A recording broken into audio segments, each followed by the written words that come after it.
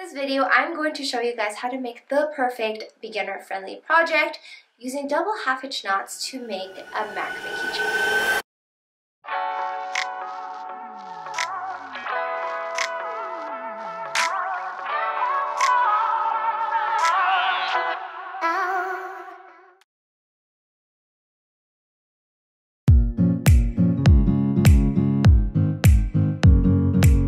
Hi everyone, it's Nicole here and welcome to Boshi Knot Macrame.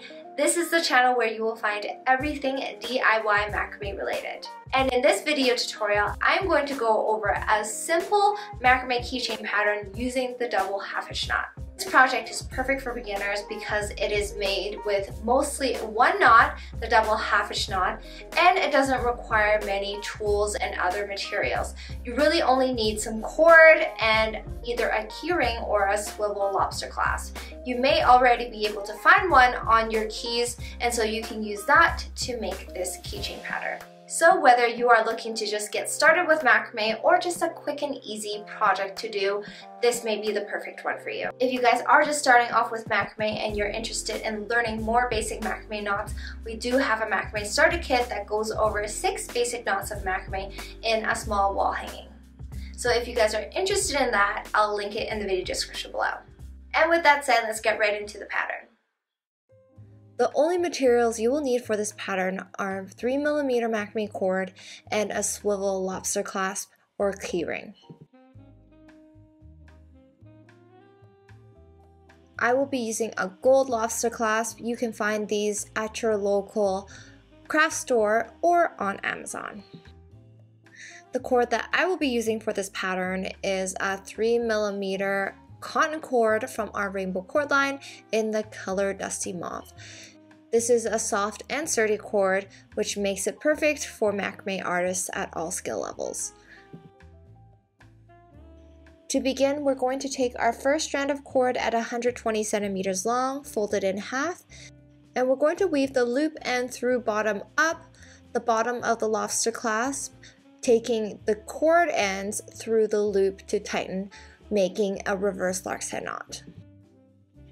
Then with the 2 cords here, make a diagonal double half hitch knot over to the left.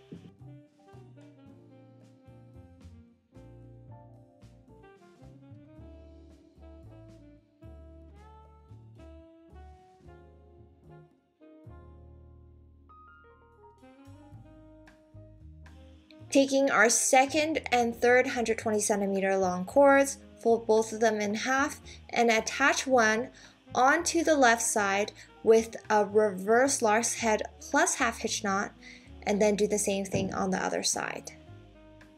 So start off with a reverse lark's head, then take one cord end, so the right cord end here, and make a half hitch knot on the right side, then with the left cord end make a half hitch knot on the left side.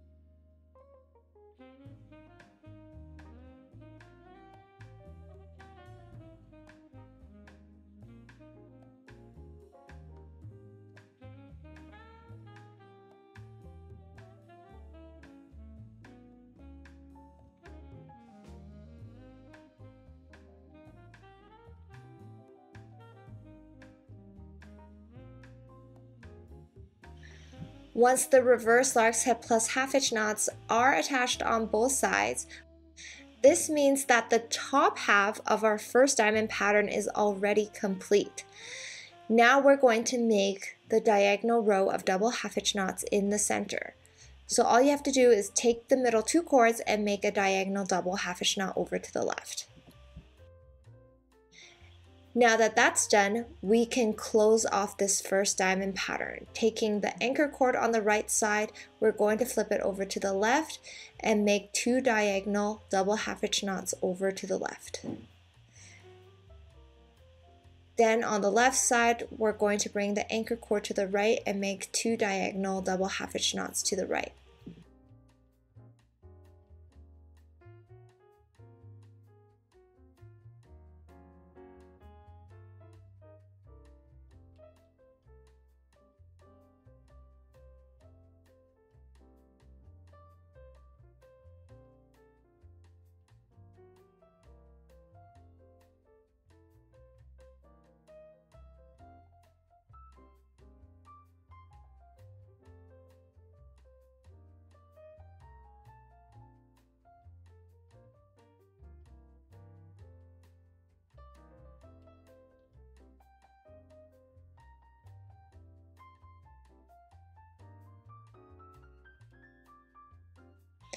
Now with the middle 2 cords at the bottom, finish off with 1 more diagonal double half hitch knot.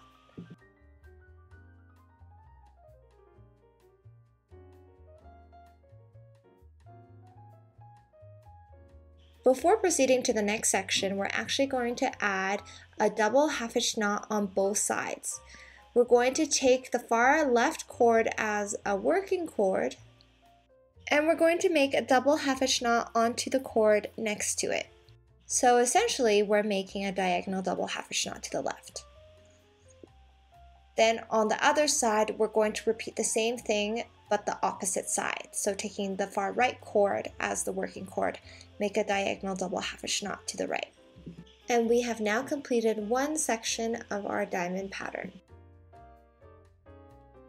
Because we started off our first diamond with reverse Lark's head plus half hitch knots, to start our second and third diamonds, they're going to be slightly different.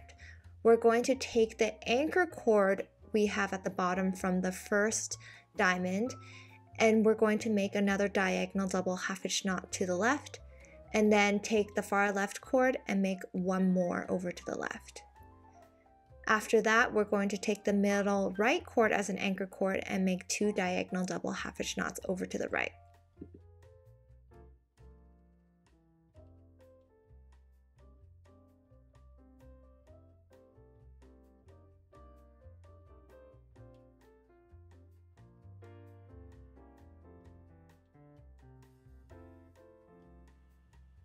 Now that the top part of the second diamond is complete, you can now complete the remainder of this diamond pattern similar to how we closed off the diamond right above it.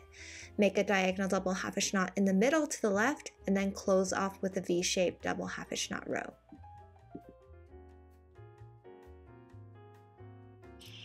Underneath, repeat 1 more full diamond section just like we did on the second diamond.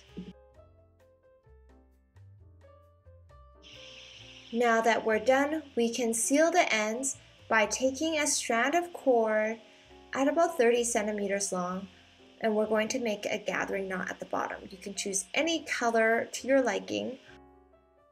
What you have to do is take one end and make a loop and hold it with one hand, then take the long end and wrap it around several times, and then weaving it through the loop we made in the beginning, pulling on the top end to tighten the knot.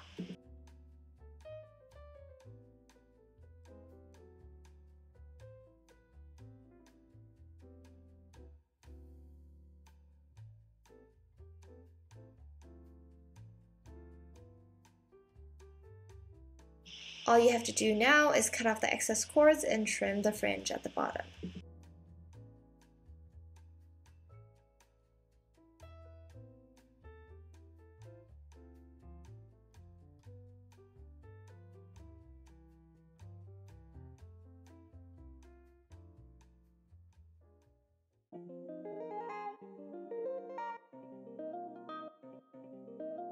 And that concludes our double half hitch knot diamond pattern keychain. I really hope you guys enjoyed this unique knot pattern where we have changed it up slightly and added a diagonal row of double half hitch knots within the diamonds themselves. If you guys are interested in more keychain tutorials like this, we do have several already on our YouTube channel, so make sure you go and take a look.